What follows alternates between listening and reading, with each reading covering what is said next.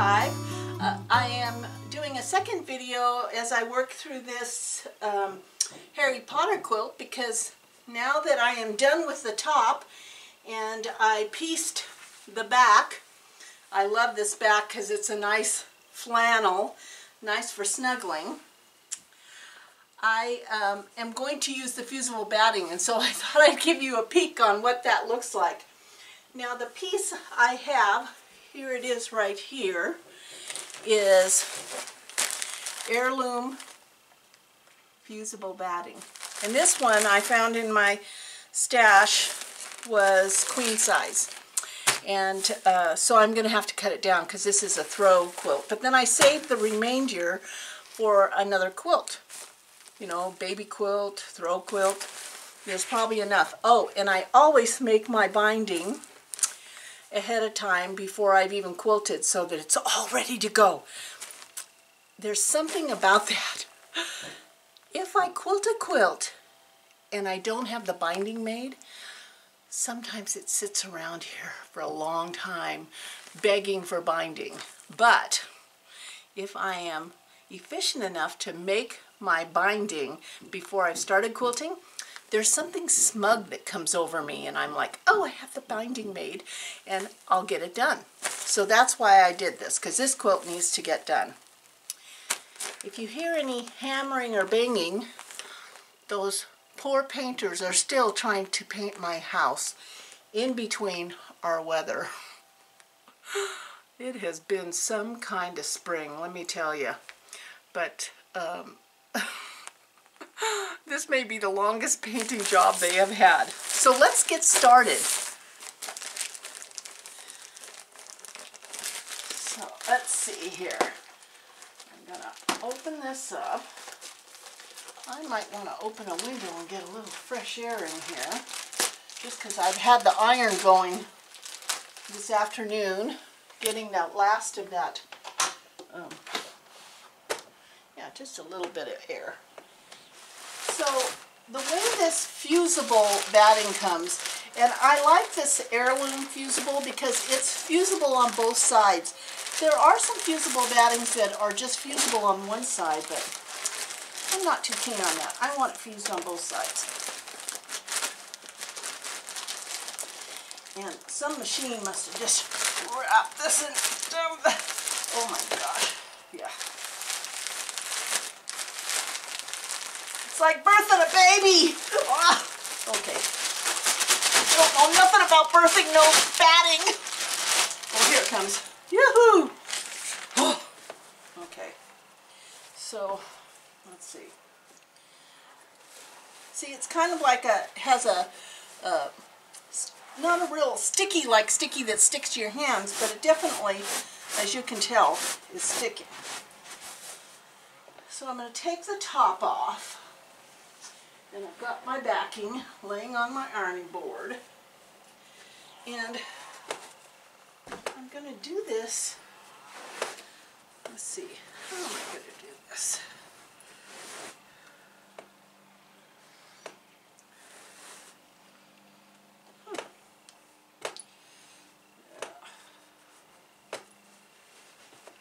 Let's see what this says. It's, ooh, that's a nice breeze.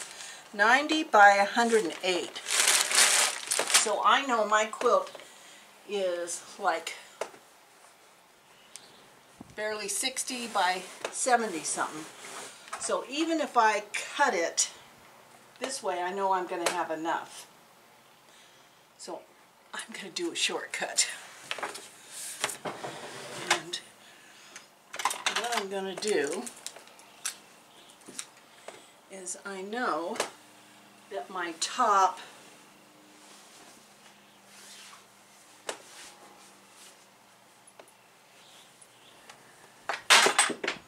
oh shoot, blew off something. Yeah, so my top, I'm just going to cut that batting right across there. In the way I'm going to do this is I'm bringing it over to my cutting table. And I'm going to just make a little cut there. See, I made a little cut there. then I'm just going to use my rotary cutter and my ruler. Okay.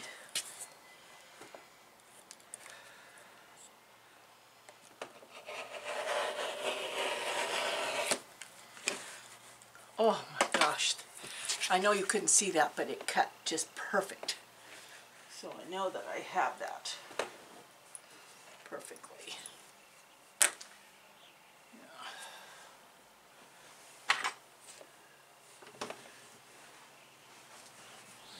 Okay, here I'm twirling around. Okay, so now I have to peel apart this batting. So I'm going to find, and I'm just going to be peeling it like that. Get it all off there. And it's got some wrinkles in it, but that will all iron out. And I love this because I'm no longer able to get down on my hands and knees, nor do I want to do bull clamps on a table and pin an entire quilt top. And then while I'm quilting, I have to remove the pins.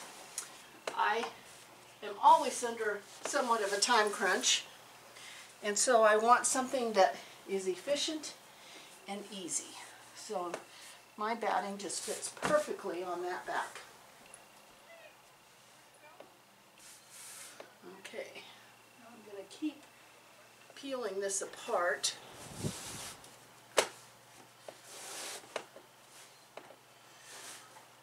This may be the most boring video or tip you'll have ever seen, just getting a fusible batting set for quilting. But I know I've been asked by some people about the fusible batting that I use, so. Okay. So I have it all unrolled. And the piece I have left, as I said, I would save for another quilt. And I'll just stick it back in the bag.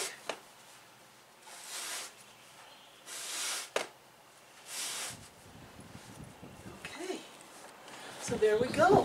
All the batting's ready, and I've kind of somewhat smoothed it out. Got some of the wrinkles out.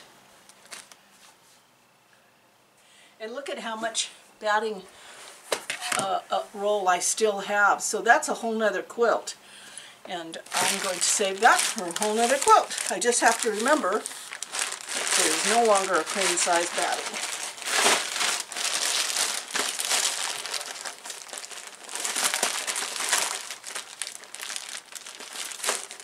Okay, so now get my iron hot.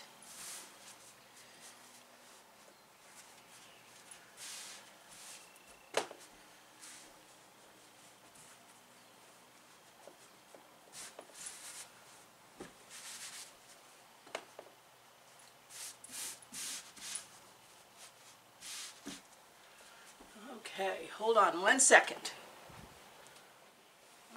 Okay, I'm stepping on the batting and the backing down here on the floor, but that's okay. Now I'm going to line up my quilt top.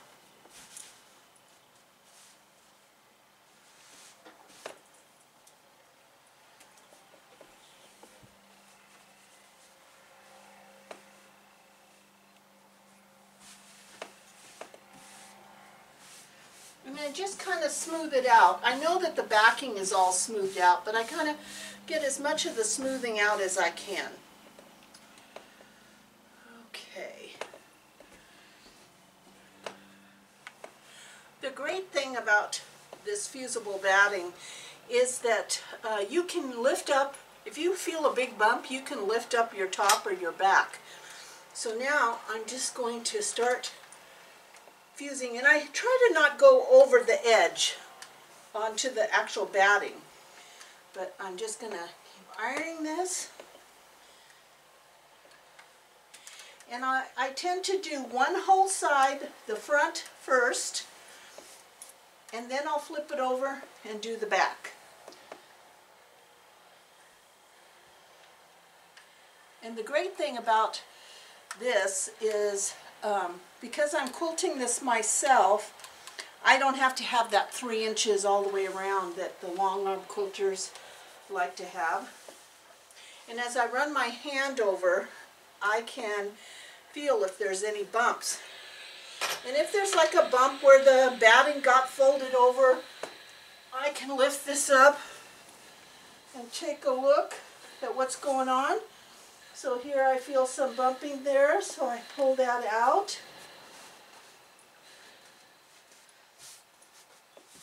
And then I bring that down again. It's easy peasy. And I can conceivably here in half an hour have a quilt all ready to start quilting it. Whereas if I was pinning, that would take me a while. And next, I'm going to move it up.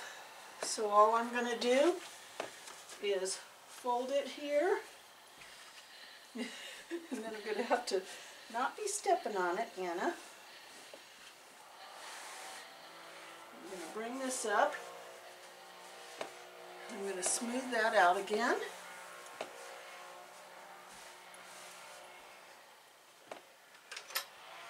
Looks like I have to get a little bit more stuck there, but that's okay, I can do that.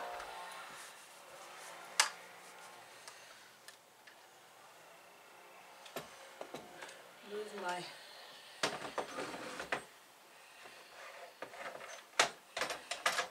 iron over so I can work here.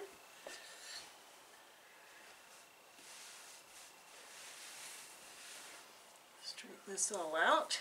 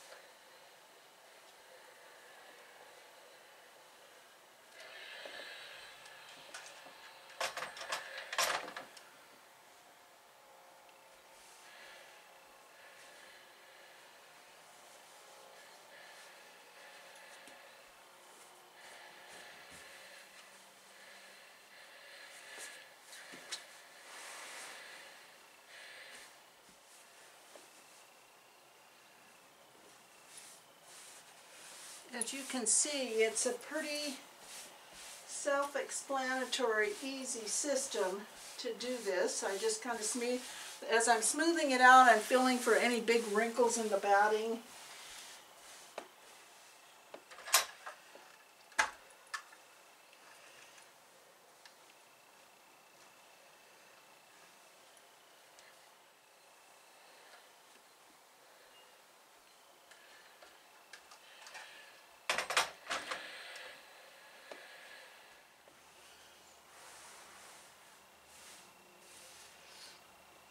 Each time I move up, I look under and I take out any tuck in the batting or the backing,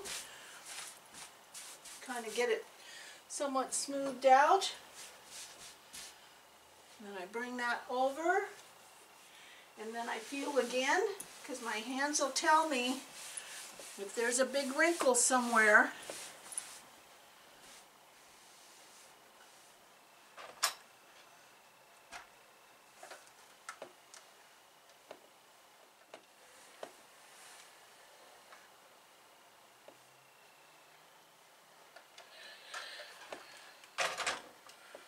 I got my cordless iron dock just outside of camera range, but I love that cordless iron, but you do have to put it back on the dock. Okay, now I'm at the end. Oh, and look at, I have enough batting here for a table runner. I love that, so I'm going to cut that off.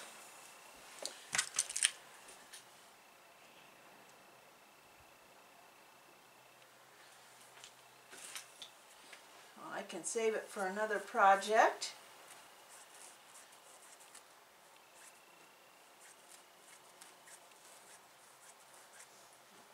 I like to save all the little things I can, because our quilting supplies can add up.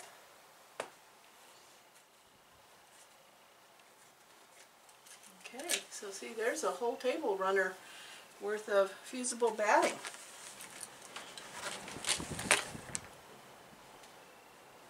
So I'm going to straighten this out. Iron the last bit of the front.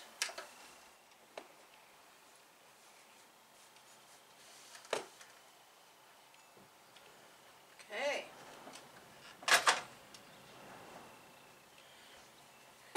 Now for the back.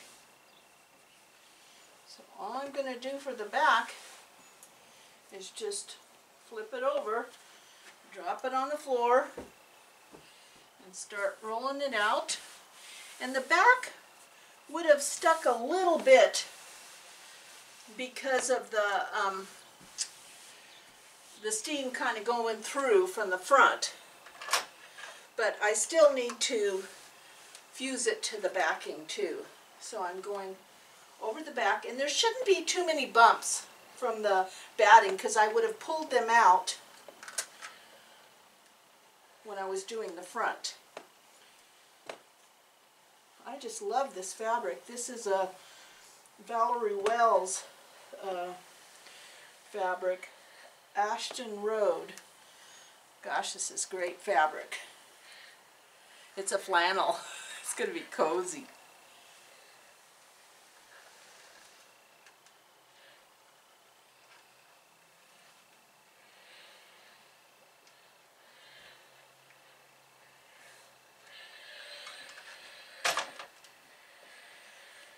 And then I'm just going to roll it like I did the front, but do it backwards.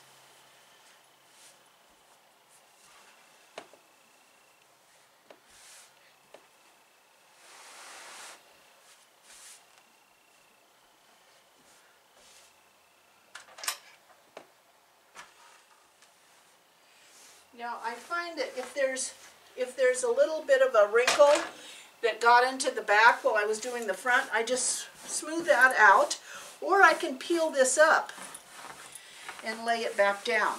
But mostly it's so minute that I can just use my fingers and then iron it.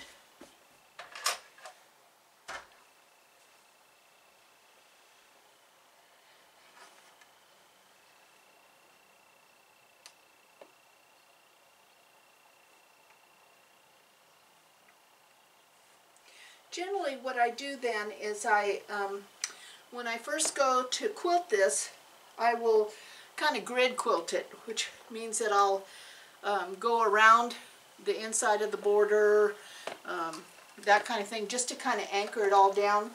So when I'm futzing around with it, it doesn't come apart, although I've not had that problem, but better safe than sorry.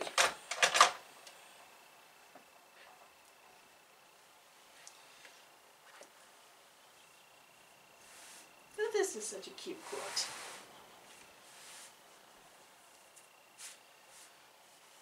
Now you see how I'm getting a little bit of a, you can't really see, a little bit of a wrinkle. So all I'm going to do is peel this up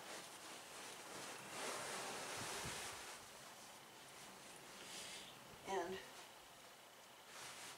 pull it out.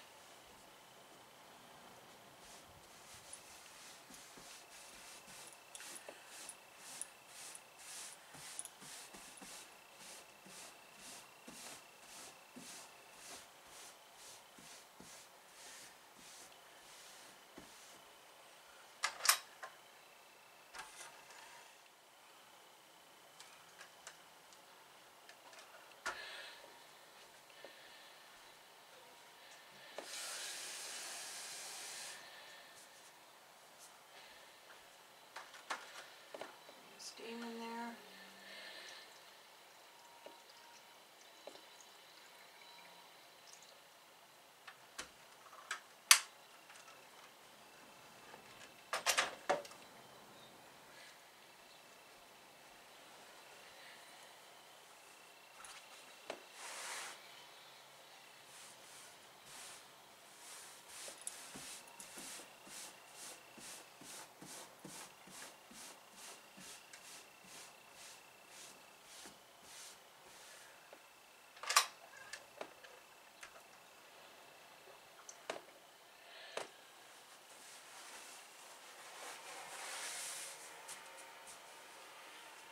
Felt a little wrinkle there, so I lifted it up to make sure I get it out.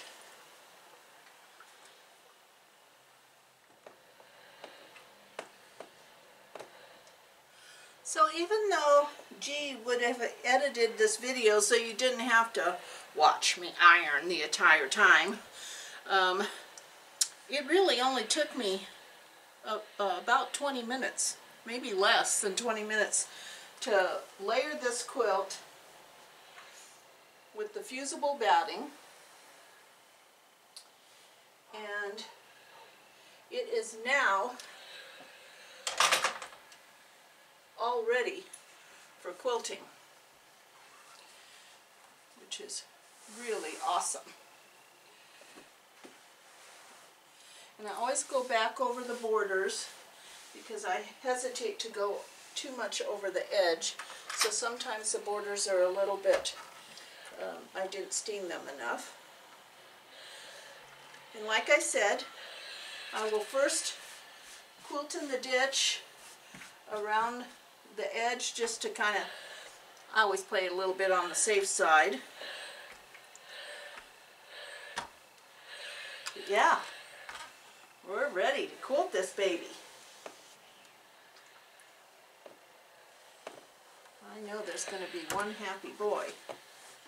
I don't know, with all these little spiders on here, his mother might not be too happy, but yeah.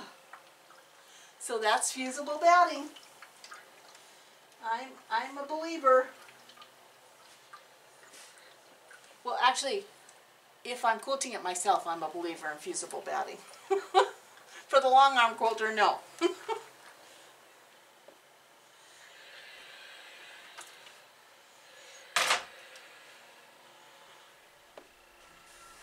So I hope you enjoyed that tip, that shortcut tip from the beehive. Yeah, I think I might get this done in time. Thanks you guys for hanging out, and I hope your weather is better than our weather. Yeah. Thanks for watching. And be sure to like and subscribe on Quilt Roadies.